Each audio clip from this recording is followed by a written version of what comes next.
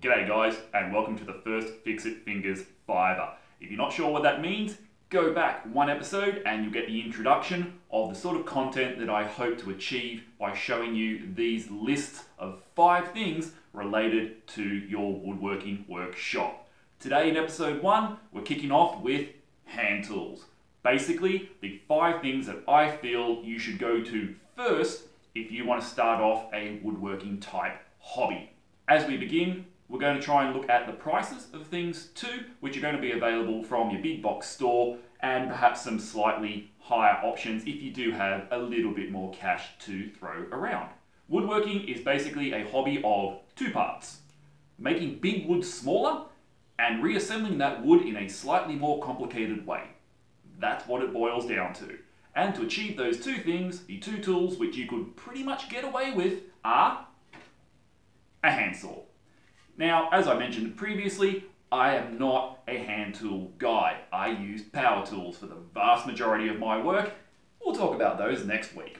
However, on the absolute most basic level, this tool, or a variety of it, is the thing which you are going to be able to achieve huge amounts of woodworking. In fact, I'm pretty sure you could use just a saw and build hundreds and hundreds and hundreds of projects. Now, I'm not going to go into the fine details of saws because, quite frankly, I know diddly squat about them. But what I do know is that if I had my time again, I wouldn't get this saw. And I probably wouldn't get this saw.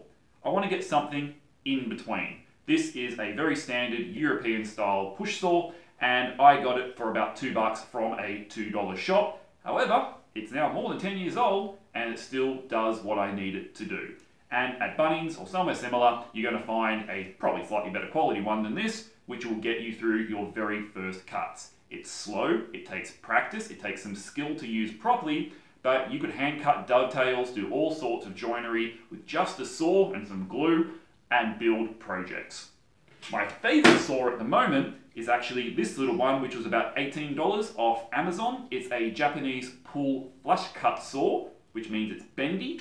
And I love it because it's super sharp, it's super accurate, and when I'm using a saw, I'm generally doing something small and fiddly that I can't safely do with one of my power tools. But what I really want is the in-between saw. Again, I like these Japanese pull saws. I just think the pull motion for me is a little bit easier, and you can get the double-sided ones. I'll have to throw up on the screen here what they're actually called, that have a fine and a rough side, and they're stiffer than this, so they're a bit more accurate for what you're doing in general cutting. And that's the one I'll probably go for. First off, if your budget can stretch a little bit, a nice, reasonable quality handsaw will get you out of trouble. If not, then one of these cheapos from Bunnings is going to be great. All right, we've made stuff smaller. How do we put it back together again?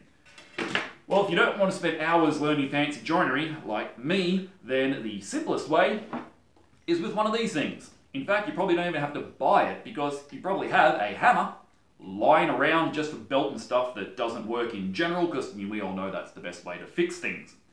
Ironically, woodworkers don't tend to use hammer and nails terribly often. But again, you can. You can use nails to secure pieces together while the glue dries. We'll have to get onto that glue a little bit later. You can use it to assemble a wide variety of different projects for your shop, for framing, for general carpentry sort of work. A hammer is not something you might use every day, but definitely one of the first things you need, and costs 2 parts of nothing to add to your collection. You don't have to measure stuff in woodwork if you really don't want to, but the old cliche goes, measure twice, cut once, and your life will be easier. You're going to notice an overall writing theme here. No tool is essential, but it will make your life easier and faster. A tape measure is pretty much as close to essential as you can get if you want to build accurately. I've got 2 different types here, the Craftwright, which is the budget bottom model, and the Stanley, which is a bit more expensive. These are both 8-meter types, but honestly, you could probably get away with a 5, just make them a bit smaller and lighter.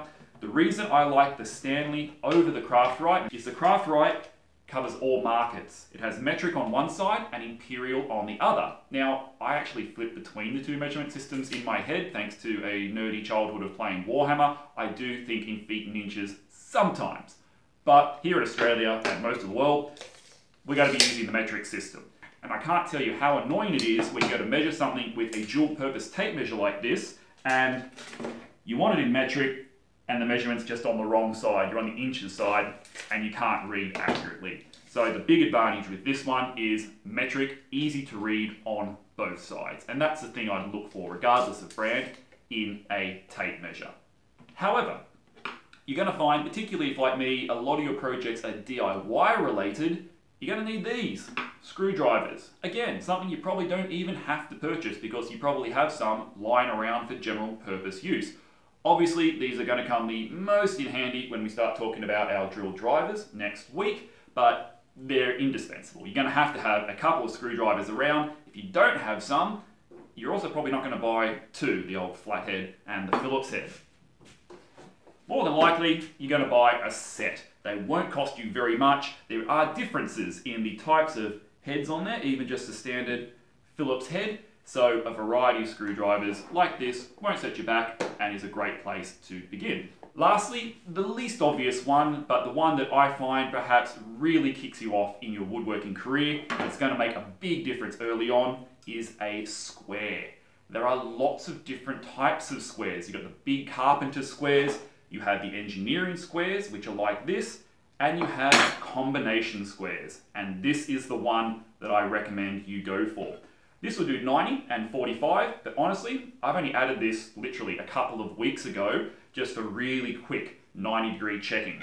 You get so much more versatility out of a combo square, and if we're doing 5 things, we're actually cheating now. We can do 6 because they're going to have a spirit level on there. So if you're trying to flatten up shelves or anything else for that matter, then the spirit level is going to be a very handy addition to the tool. There's also a little scribe. Don't know if many people know this.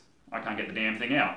You have to trust me, I'll show you a photo. If you unscrew there, you've got a little scribing pen, and mostly that is what separates it from your engineer's square. The tape measure allows you to set the depth of a blade. You can run a line along an edge of a board to mark out a cut.